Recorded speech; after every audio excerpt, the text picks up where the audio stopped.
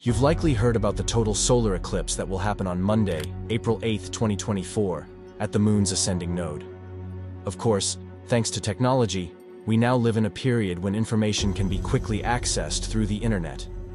However, in ancient times, before modern conveniences, many believed that an eclipse meant that God was furious and interpreted it as a negative omen. In this video, we will see the records of various civilizations and their thoughts when they witnessed the solar eclipse for the very first time.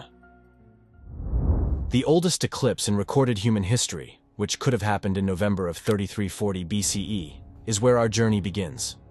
The proof is derived from a collection of circular and spiral petroglyphs found at the Loughcrew megalithic monument in County Meath, Ireland.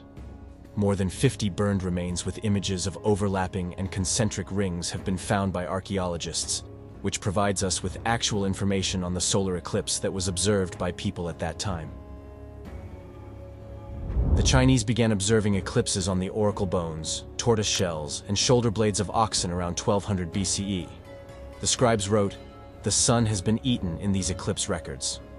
These records, which date back more than 4,000 years, include in-depth analyses and observations of solar eclipses.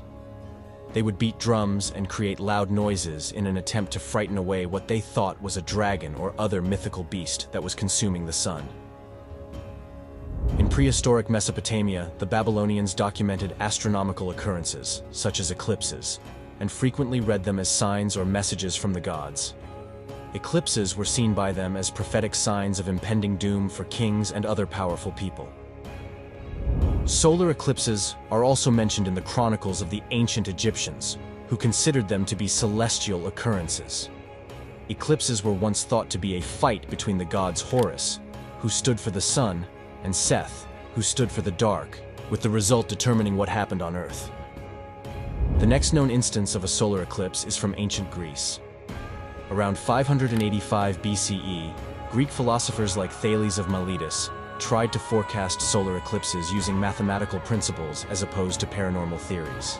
Eclipses were nevertheless seen as prophetic occurrences that could affect political choices. The ancient Mayans developed the science of astronomy, calendar systems, and hieroglyphic writing. These comprehensive records of the solar eclipse were kept by the Mayan people, who wrote them in books made of accordion-folded bark called codices, painted on ceramics and murals, and cut hieroglyphs into stone.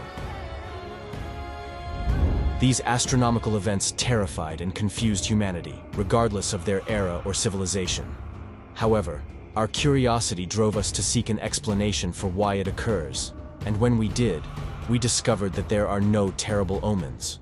Rather, it is a stunning natural occurrence that has happened before and will continue to occur after we are gone.